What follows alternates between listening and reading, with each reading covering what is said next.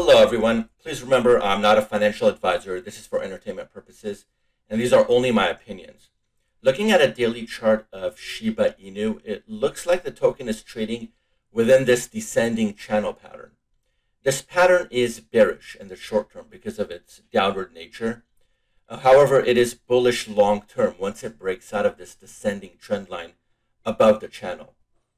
In my opinion, a break above here can possibly retest the all-time high at 88.70. It can also break to the downside and test the 50 EMA as well, which hasn't happened in a while.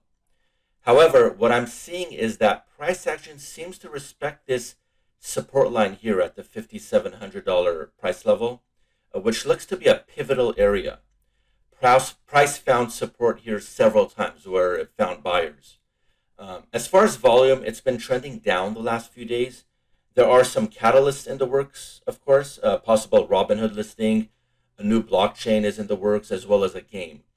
So we'll see what happens here.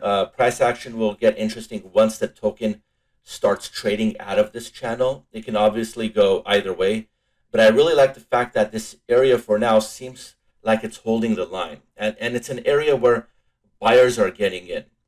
So we'll see what happens here. That's all I have. Just wanted to do a quick update. Please always do your own research and due diligence. Like and subscribe, and I will see you in the next one.